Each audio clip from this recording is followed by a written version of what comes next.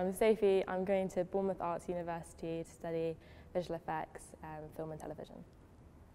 I think looking at the world from like a point of view of drawing and then turning that into making sculptures and things, it just made me see the world in a different way, and using my imagination with technology really led me to my pathway at university. I think the way you're taught, I think it's given me more confidence to go forward with my ideas and have more confidence in what I think and portraying that in my work and bringing it forward. On the collaborative drawing project, we had about 6 different drawings, large drawings, and we all went round working on them, which was really nice, and you worked within groups and switched around.